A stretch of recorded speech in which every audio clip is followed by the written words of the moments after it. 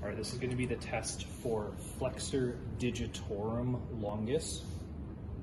So the insertion of Flexor Digitorum Longus is going to be on the distal phalanx of digits 2, 3, 4, and 5. And it's going to cross all joints. So the person's going to be curling their toes or flexing their toes in distal and proximal interphalangeal as well as metatarsal phalangeal. They're also going to do some plantarflexion and a little bit of inversion at the end. So again, a slightly complex one for some people to do.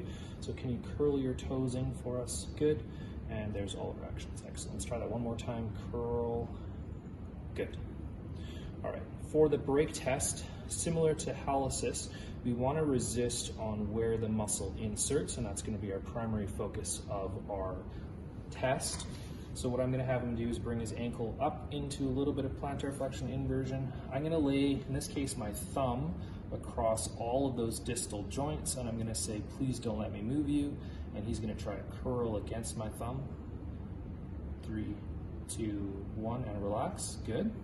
And now I'm going to start him in more of a neutral position, and he's going to curl against my thumb. Curl, curl, curl your toes. Good. And then plantarflex and invert. Excellent. For the length position for this one, again, I want to lengthen all of the toe joints.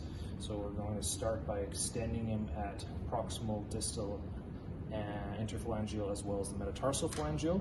And then I'm going to bring his foot into some dorsiflexion and finish with a little bit of eversion at the end. So there's the full length of Flexor Digitorum Longus.